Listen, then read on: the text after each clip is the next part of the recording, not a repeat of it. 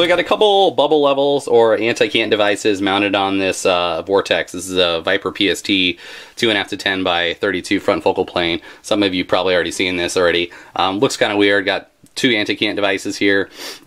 Just kind of playing with this a little bit. This is usually mounted on our 16-inch 5.56 SPR or Reese build, whatever you want to call it now that it's a 16-inch barrel. But anyway, I just wanted to kind of compare and contrast these two bubble levels, give you guys some opinions on them, because that's really why I mounted them, was just to play with them both and see how well they did compared to each other and which one I really like better for this build. So up front I have the Vortex Optics bubble level.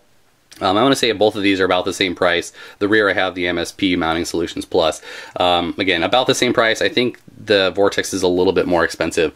The Vortex mounts off to the side, so it's easier to see just by looking up with your left eye, whereas the MSP mounts directly in line here, and it's again a little bit more difficult to see. But the main thing here starting off is the size of these. As you can tell, the Vortex is pretty damn beefy.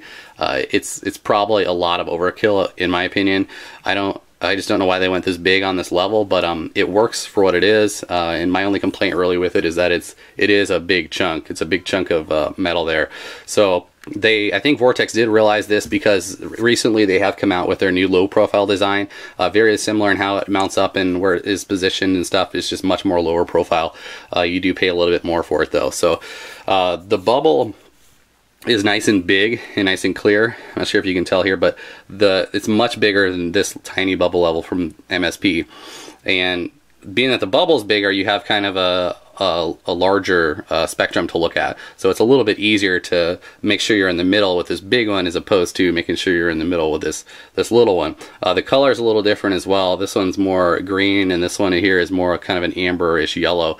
And I find that with the bigger bubble and this one here, you can see is mounted that the side is open, so it collects a little more light there. But you know, so is the Mounting Solutions Plus side here.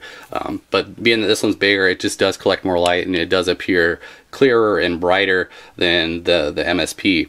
But moving back to the MSP, again, you can see it's pretty low profile. It's like this pretty thin actually, how that bottom ring is thin. Mounts up real nice, real flush, nothing really sticks out like the Vortex. So my use and my opinion on both of these is that the Vortex pretty much wins hands down on everything comparing both of these. It's brighter, it's clearer, it's the bubble's bigger, it's easier to read.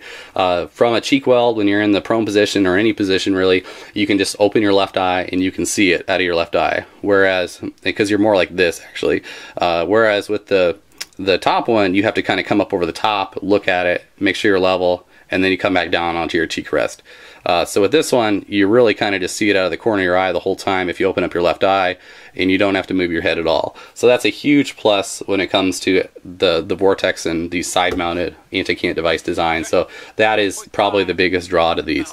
At the end of the day, I am going to, however, leave the MSP on this scope, and I'm going to take off the Vortex, and I'm going to save the Vortex for a different one, maybe our 6.5 Creedmoor or longer range build, or whatever. We'll find something to use on a 30mm tube, obviously. But the reason being is that this one is just so much bigger, and it sticks out so much that for the purpose of this rifle, again, it's a 16-inch 5.56 gun. I just don't see the advantage to having something this big and bulky on it, when really level on that type of gun and the ranges it's going to be used at is probably a little bit overkill as is. So I do like having a level. It's really neat, you know, getting behind a gun, especially when you're shooting on some really sloping grounds and you can't really tell the level, and then you put a level on it and you realize how off you really are.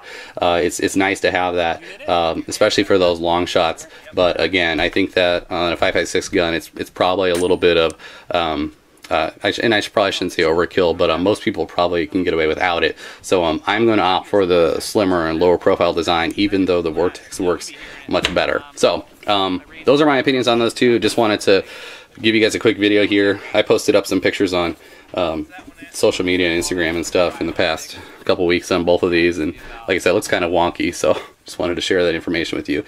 If you guys get questions or comments, put that stuff down below and I'll get back to you as soon as I can. Thanks.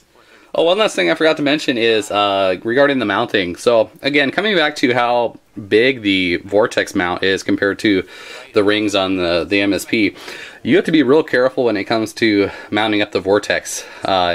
If you're wanting this to be mounted inside between your two mounting positions, like close to the turret as opposed to outside the mount, you're going to have to do that before you put the mount on in most cases. There's just not enough clearance to get that mount onto the scope, between the mount and the scope after it's already been mounted, which is why you see our Vortex being mounted in front of the LaRue mount here. So the MSP is again pretty small, and I don't see really many scope mounts that wouldn't allow you to mount this within the rings if you really wanted to, because this is such a small low profile mount as opposed to the Vortex. So just another quick note there. I think wind may have died down. Let me hold off less.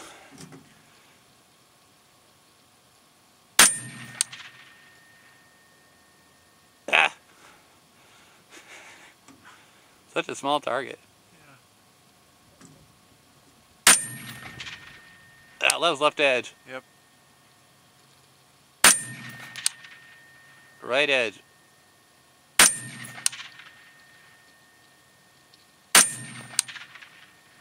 Ah! Just dancing around it. Oh well. I'll just keep shooting it. I mean, you got it once. You got your. Yeah, I hit it once, right? Okay. All right, let's go to 785. Switch the camera here.